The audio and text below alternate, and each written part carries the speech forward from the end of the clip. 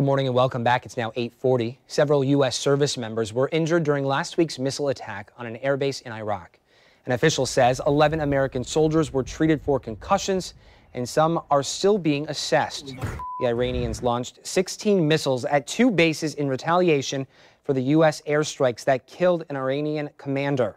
Here to tell us more about concussions is the chief neurosurgeon of Memorial Hospital, Dr. Stephen Scibelli. Thank you so much for coming in and talking with us this Saturday morning. You know, this was something that we were talking about in the newsroom yesterday.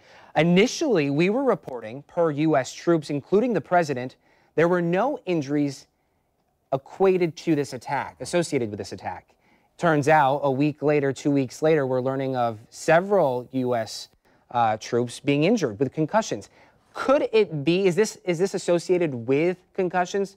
No initial symptoms on the onset? Well, first, thank you for having me. You're very welcome. Yeah, absolutely. I mean, it's reasonable for them to have not known this initially. So a concussion is a alteration in your mental status after a traumatic injury or force applied to your head. And it can be right away or it can be hours to days later. So their initial assessments was probably everybody's safe, nobody's lost limbs, had cuts, burns, whatever from the blast, and now they're seeing the blast effect. So these explosions that are at distance from the armed forces, but the shock wave is still transmitting through the structures and into the patient, hitting their brain. You know, this type of injury has often been called the signature injury of the Iraq and Afghani wars. Over the last 13, 14 years, we've had the U.S. Army Armed Forces have reported over 300,000 brain injuries, the bulk of those being concussions. You know, people have had an altered mental status from this kind of force applied to them. Within weeks, talking about this specific airstrike, we've gone from 0 patients to now 11. Do you suspect from afar where you're standing, this number will increase when talking about this attack? Well, it certainly could. And the other factor here is because a concussion can cause alterations in behavior, anxiety, stress, depression, irritability, some of the things that might be labeled as PTSD may be concussion syndromes.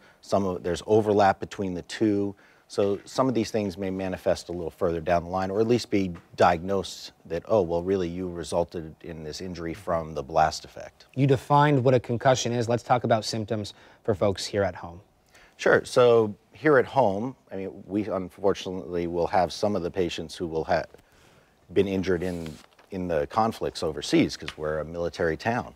But the bulk of the injuries that we'll see like this in town will be sports related. Sports, right. So there's 300,000 type of concussions like this from sports in the United States a year. You might see a patient may be amnestic to the event. They may not know what happened to them in that moment. They may have alterations in their speech. They may have dexterity issues, coordination issues.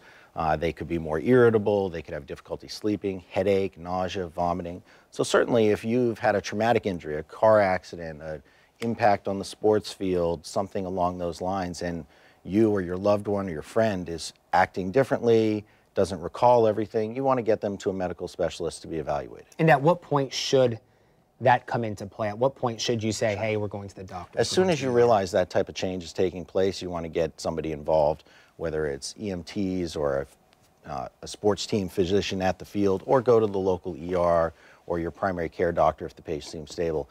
Because it's not just the concussion, it's that there could be other injuries that could be going on that you're unaware of that could be more life-threatening. The other thing to consider is sometimes because these are just transient events, people will say, oh, well, John got better, we'll let it go. But you're at a higher risk of that second concussion in short order. And that second concussion, a force that may not have caused much damage to you before, as a second hit can cause much more severe permanent damage to you.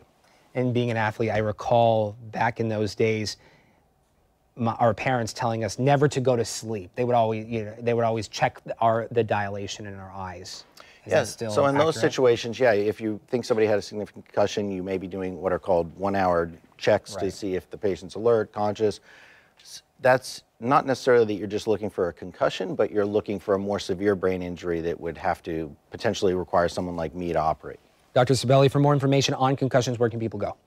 You can go to Memorial Hospital's site on the web, and you can also go to Memorial Neurospine, our practice, and we're always happy. The CDC always has a good page as well. Awesome. Thank you so much for joining us this Saturday morning. Thank you so much for having me.